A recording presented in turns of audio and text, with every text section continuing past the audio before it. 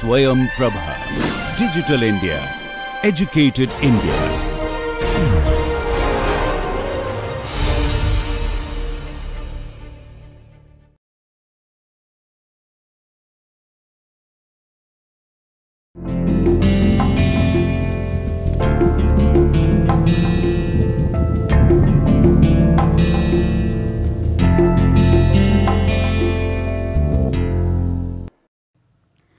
Good evening everyone.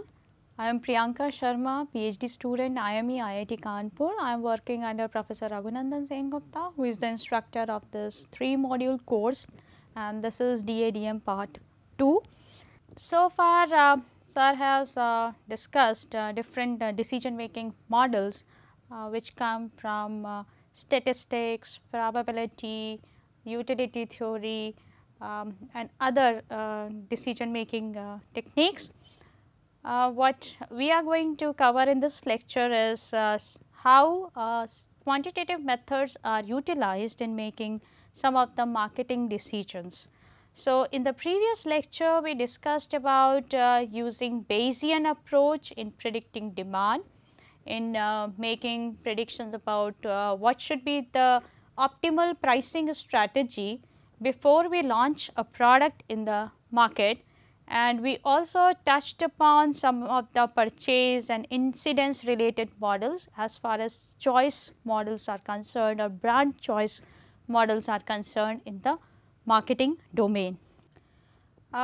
This particular lecture we are going to cover new product launch, and to understand how the demand will vary for any particular product which is launched in the market through a model which is very widely known as the Bass model. It was developed by Norton and Bass, and henceforth we it is termed as a Bass model after the person who originated that. So, before a firm launch a product, they need to estimate its future sales, profits, and what is the impact on the firm's objectives. So, every firm has a particular vision and mission. So, the product that they are going to launch in the market or the services that they offer, it has to be in line with those objectives, because people associate a company with certain values, certain attributes, certain associations, and if the product reflects something else, then there is a dissonance in the minds of the consumers that this product is authentic, it will perform well as per the associations that they make with respect to the corporate name and the management team and other similar products that the company might have launched in the past. So, a new product is adopted by customers or people who initially do not know about it. So, that is the basic fundamental understanding about new product launch, that people do not know about this product, they do not know how to use that product. So, it is the company's prerogative to teach them what this product is going to offer, what problems that a customer faces will be solved by this particular product that the company launches in the market. So, for new product adoption, there are two terms which are very widely used in the marketing literature. One is diffusion process and one is the adoption process. Diffusion process is from the firm side, how the product diffuses or percolates or penetrates the market over a period of time. And adoption process is on the other side of the market, which is the consumer side of the market, which talks about how each and every consumer adopts the product in different time periods. So, accordingly we actually categorize consumers into different buckets. To make it easy to understand, we will keep it in two forms like innovators and imitators. Innovators are those set of consumers which are very innovative, they are likely to adopt the product based on the advertising or the marketing communication that firm has done, and they like to try out different new products in the market. So, they do not refer to any friend, or they do not look for any experts to recommend that product, but they have their intrinsic motivation to try out new products which are launched in the market. The other set of consumers which are known as imitators, they actually bank on innovators plus other set of customers who would have tried that product to give them a recommendation that yes, this is worth trying and they should adopt and purchase this product. So, Bass in 1969 came up with this paper in management science, which is a very highly cited paper, and there he gave this model which is termed as Bass model. So, what it does, it forecasts the first purchase of a new product for which no closely competing alternatives exist. So, we assume that there are no substitutes for this particular products. Yes, there are different variations which have now come up, which also take into consideration the substitution effect, game theoretic effect and so on and so forth. But to make it easy to understand, we are going to study the standardized Bass model, and it aims to answer the question, how many customers will eventually adopt the new product and when? Because as a firm, you have to allocate budgets to your development and commercialization of a product. So, unless and until you know that there is a sustained demand in the market, you may end up in a loss, because a lot of these products which are launched in the market, they fail to generate the necessary demand and then they are likely to be shelved by the companies. So, what is the outcome of a Bass model? For example, this is the sales for room air conditioners based on data. I have taken this from a paper from literature. So, the sales versus year. So, you can actually see the dotted lines are the actual sales, and the smooth curve which you see, this is actually predicted by the Bass model. So, you see this is more or less similar to the actual sales that the AC market saw in this particular time period. So, there are certain assumptions, like in any other statistical or decision making models, we have certain assumption in the Bass models that diffusion process is binary. So, either you adopt or you do not adopt that particular product, and there is a constant maximum potential number of buyers. So, M is the maximum number of buyers for that particular product. Eventually, all M will buy the product. So, we assume that all of these customers are going to purchase that product. So, basically if you draw a cumulative sales diagram, so it would look like this.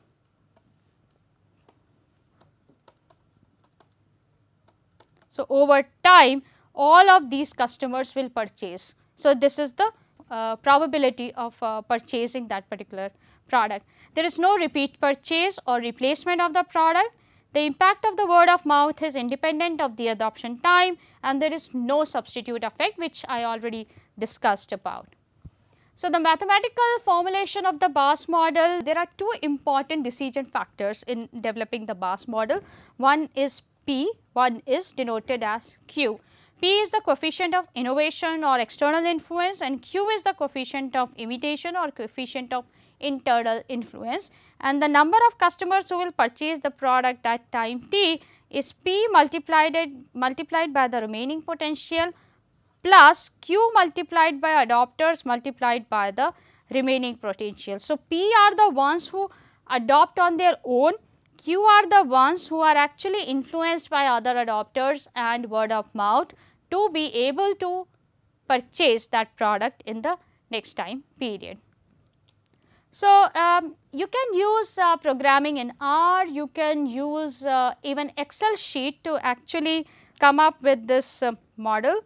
So, I will show you how it is done in Excel sheet. So, here I have this Excel sheet.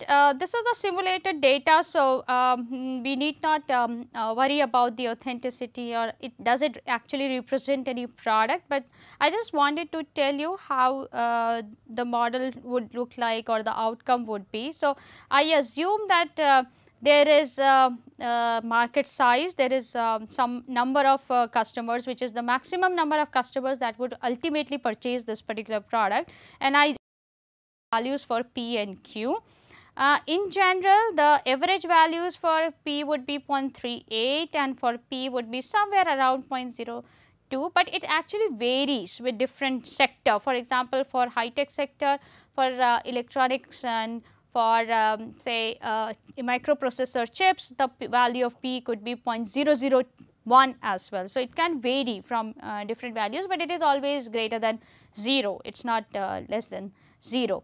So, here you can see I have plotted the sales for different years. So, in 2000 I launched the product. So, there was 0 sales, cumulative sales is 0, but then as we move on, I saw that the sales have increased. So, the sales is actually the number of adopters in that particular time, and this is coming from the equation of the BAS model, that how which is dependent on both P and Q.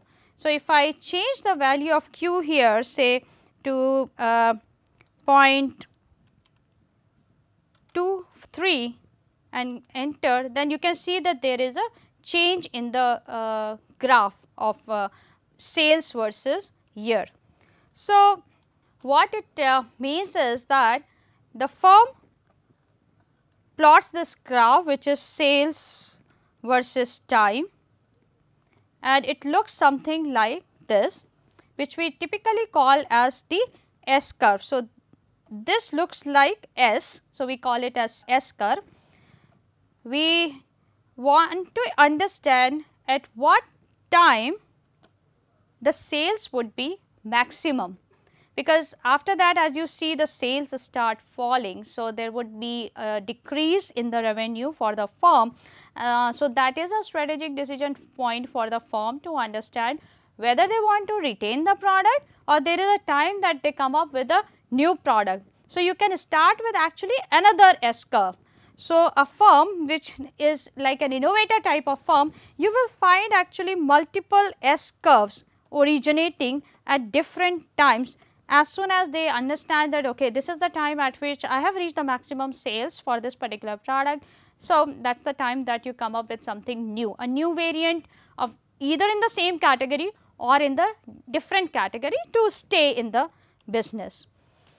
So, now we try to understand the mathematical derivation for this particular model. So, if NT is the cumulative number of adopters and M is the ceiling for the market size, and P and Q we have already understood, these are the different coefficients of innovation and imitation. So, the rate of adoption at some time t is given as an equation P plus Q by M NT multiplied by M minus NT. This was given by BAS in that management science paper, and to solve it further, we consider that Ft is given as Nt by M, and Ft is the fraction of potential adopters who adopt this product by time t. So, based on that, we come up with this equation. If you solve that equation, finally you can find out the number of adopters at time t, which is equivalent to the sales at that point t, and as you see, it is dependent on the total number of customers that would ultimately purchase that product, coefficient of innovation, coefficient of imitation, and the time. dNt by dt gives you the point of inflection or maximum demand. So, if you differentiate that and put it to 0. So, this gives you the maximum demand at that particular time t star. This is the value of t star. What is this t star? When you draw this, the point at which the demand is maximum. So, this is the t star value and this makes the n t star value. So, the firm is interested in finding out at what time from now the product is going to age, or it is going to decline, or it is going to start losing market share. So, I have to plan my advertising and budgeting accordingly, because if you see, if for any S curve, this set of customers where you see a very sluggish growth in the market share, these are the innovator type of customers.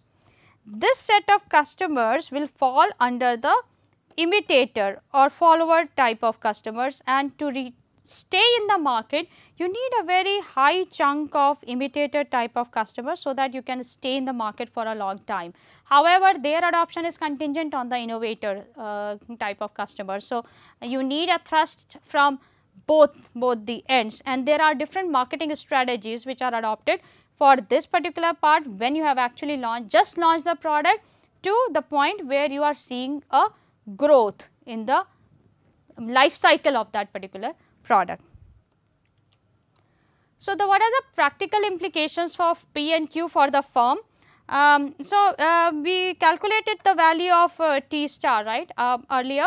Now, what we do is that I am just replacing this Q by P with the value x, and I am trying to differentiate this with respect to x, and I get this equation.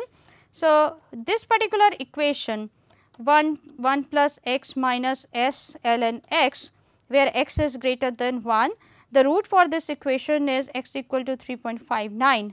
So, basically what it means is that for low values of x or q by p ratio, an increase in Q increases the time to sales peak, and for high values of this, the time decreases with increasing Q. What it means for the firm is that the product that you are going to launch and the category in which it is going to compete, you need to understand what is the relative values of Q versus P, because accordingly the slope will change, and how sooner the product will reach the maximum demand, or how much more time is it going to reach the maximum demand, depends on the relative values of P and Q. Now, how do you estimate these parameters? You can estimate these parameters through ordinary least square procedures, maximum likelihood, and few other techniques. So, this is the basic BAS equation, BAS model equation for the rate of adoption, and based on that you calculate the number of adoption at any point t, which is given by NT. You can reformulate this equation to come up with this kind of quadratic equation, which is squared in n t I minus 1, and you just substitute say alpha 1, alpha 2, alpha 3 for p into m, q minus p and minus q by m, and finally you can just solve it as a quadratic equation to find out p hat, q hat and m hat. So, this is one way to solve this equation to find out the P, Q and M for the product that you are going to launch. Just see, for example, you have different yearly, quarterly sales and cumulative sales for a particular product that you have observed for certain time, and you know that innovation rate is this and imitation rate is this, and you assume certain market size. So, what you can do is you can calculate the number of adopters at some time t using this equation. So, in this equation you know P, you know maximum market potential, you know how many adopters were there prior to that time period. So, you can utilize this equation to actually find out the NT. So, for example, here sales in quarter 1 is 0.01, which is P, multiplied by 16,000, which is your M, and then you have 0.41, which is Q, and then minus 0.01, this is P, and similarly, so if you get a value of 160. Similarly, you can calculate the sales for different quarters, and this is how you make predictions as to how the demand would be for this particular product for say 10 years or 15 years, and what you can do is you can accordingly plan your marketing and budgeting skills, and you can also see that if a product is going to reach the maximum in demand in say just 5 years of time, so is it advisable to invest into that product development or not? That is also something, a question that the firm needs to answer. So, there has to be a good time horizon for the product to stay in the market and earn revenues for the firm. So, there are other different ways in which one can calculate P and Q. You can calculate P and Q from an analogous products past sales, and you can calculate P and Q from various analogous products whose P and Q estimates are provided. So, when we say analogous products, it could be a product in the similar category which other firm has launched earlier, or if it other firms. So, several other could be many other firms have launched that product, similar product, and you are the a firm which is launching that product for the first time. So, you can take the P and Q values of these other products. I would not say these are the alternatives or these are the substitutes, because when we say a product is new to the market, we assume that there is no perfect competitive product which is there in the market, but you take hints from other similar products. For example, if you are launching a CT scanner, then maybe you can take help of say how the ultrasound machines have done in the market. So, if there was no other CT scanner prior to this and you are trying to launch it now, then you need to take hints from other similar medical equipments which are there in the market to make predictions for your case. So, for example, this again I have taken from literature. So, there is some system for which the sales and revenue data is available for different years, what is the sales, cumulative sales, and revenue which is the product has earned over the years. So, what you do is you draw a regression line. So, you draw a regression line based on this, where S is the sales per year and C is the cumulative sales per year. It will come out to be something like this, and you equate it to the Bass model equation, which is given as A plus B n t minus 1 C n t minus 1 whole square, and you can compare that the similarity between the different coefficients over here. So, once you know these coefficients, you can actually calculate P, Q and the maximum market potential which the product will have based on these equations. So, this is one way to calculate P and Q once you have the sales data for a similar product in the same or a different category. If you have many such products whose P and Q and you know, then what you can do a weighted averaging to find out the P and Q for your particular case. So, in this particular case I have ultrasound imaging, mammography, CT scanners. I have P and Q value for each of these 3 products which are already there in the market, and I give certain weights to these P and Q values and I calculated a weighted average. Now, how I give weight to CT scanners, because it is a much more recent product. So, I tend to believe that the behavior of product which I am going to launch in the market is more closely related with the behavior of this particular product which is recently launched, and as you see the other 2 products which were launched much earlier than this particular product. So, I am more inclined to give a higher weight to this recent product. Now, there are certain extensions to the Bass model. First of all, we considered a constant ceiling for the maximum number of customers, which is M. Then later on there were certain modifications, and certain researchers said that market potential is a function of time, and it should not be considered as a constant number.